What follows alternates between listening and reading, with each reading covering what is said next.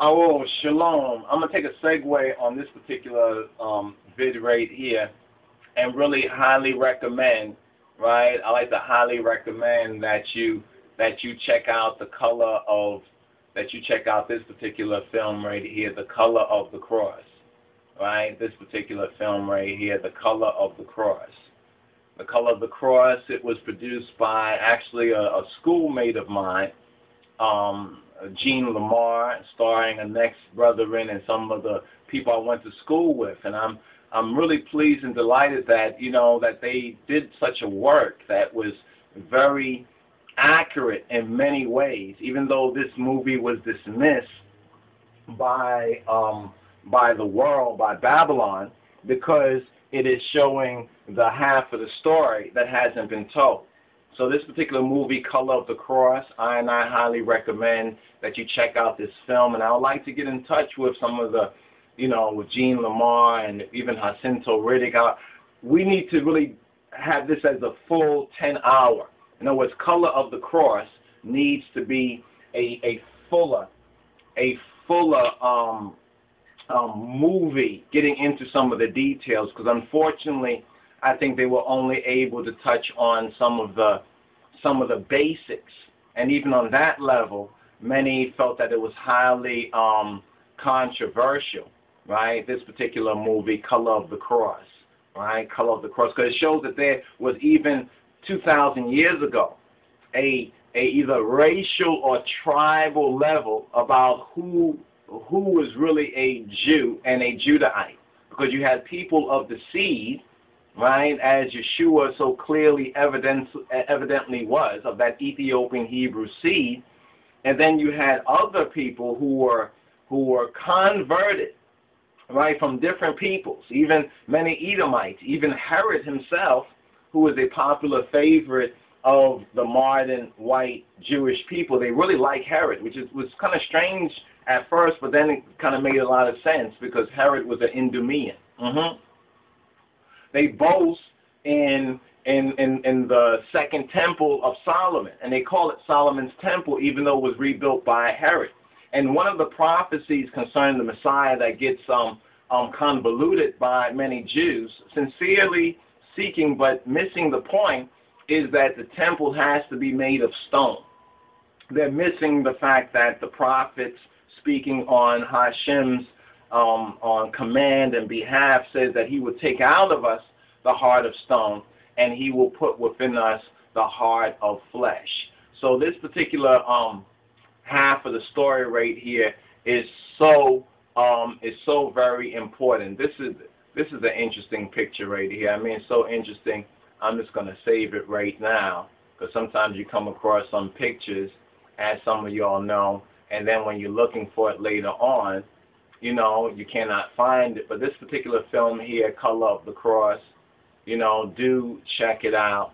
Do check out Color of the Cross, because it helps us understand that in addition to what we've already been preached or taught, that there was a racial aspect, and we can see the same racial aspect even today, where we have the oldest Hebrews or Jewish people, practicing people, longer than any European Gentile tradition, being questioned about the authenticity of Judaism. And we're speaking about the whole Falashas, the Beta Israel, the Falashas of the West.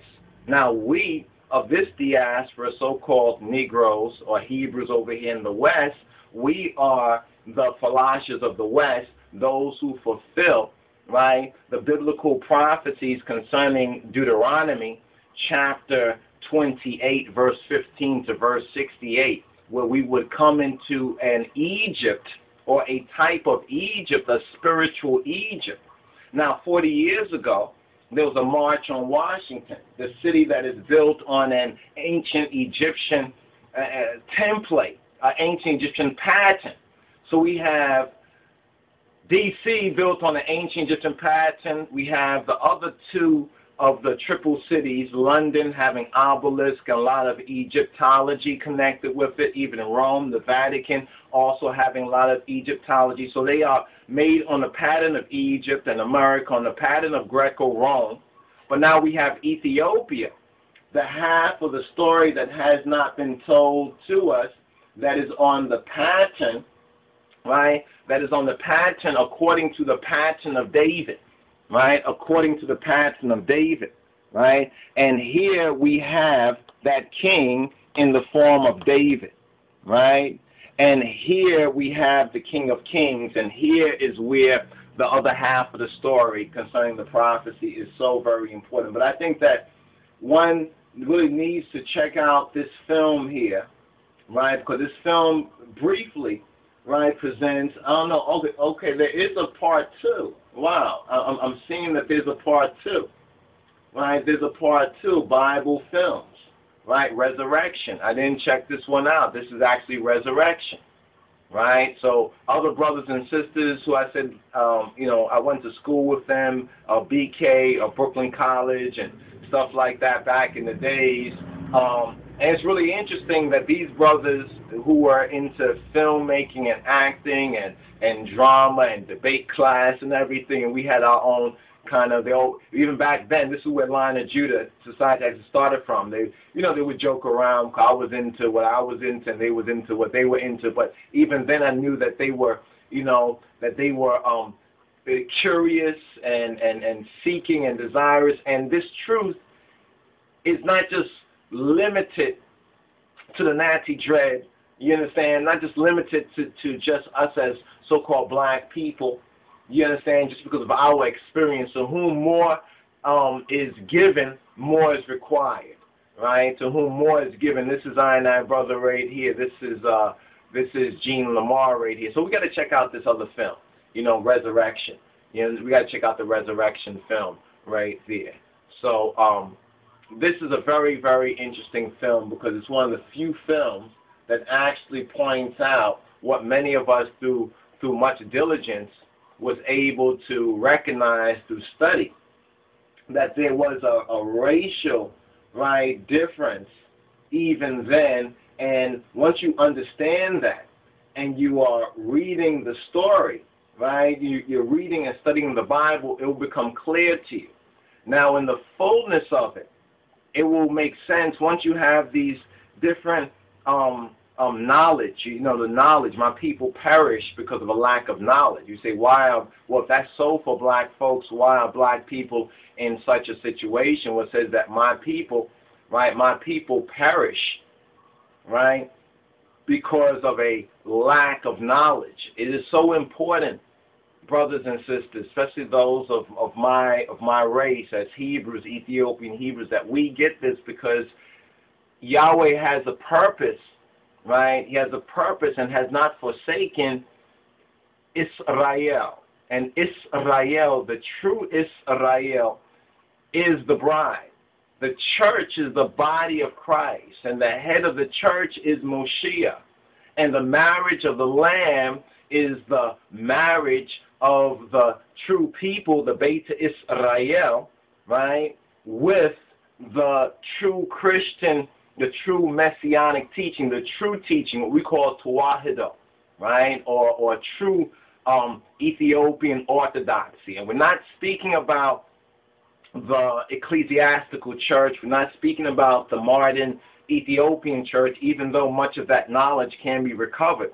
We are talking about this teaching, right, that for 2,000 years was preserved faithfully, right, until the revelation of Haile Selassie I, right, in the biblical land of Cush, according to that prophecy, Amos 9:7. Are ye not like unto the children of the Ethiopians, right? Are you not like the children of the Ethiopians unto me, O children of Israel?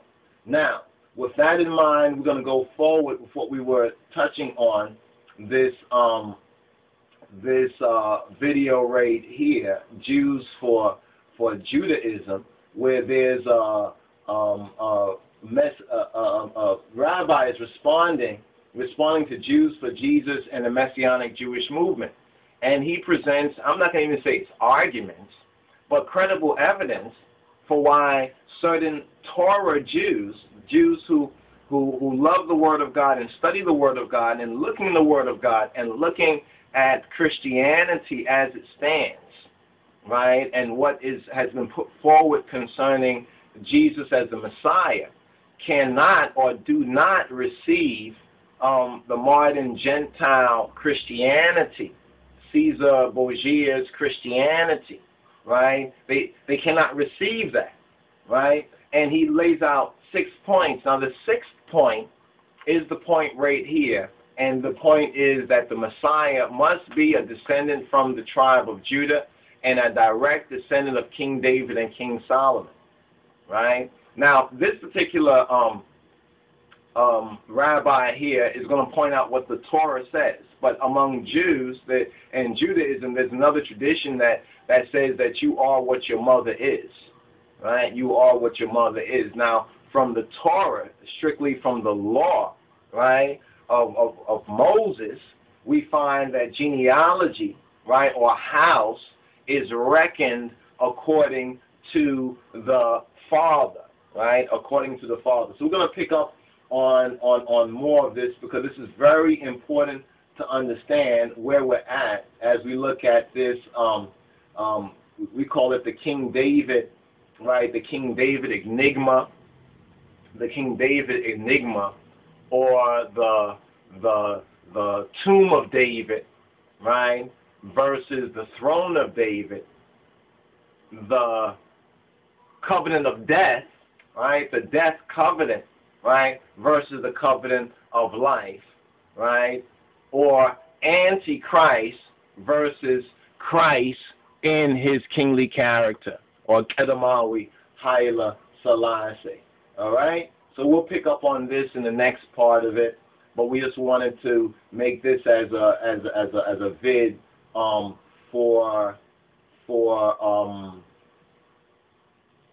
reminding the brothers and sisters to check out Color of the Cross. If you haven't checked out Color of the Cross, I think it's very important to check out Color of the Cross, and whether you pick up on that important and that central point that is made in Color of the Cross. It's a very important point that is made in Color of the Cross, right? That there were, even then, there were two Judaisms.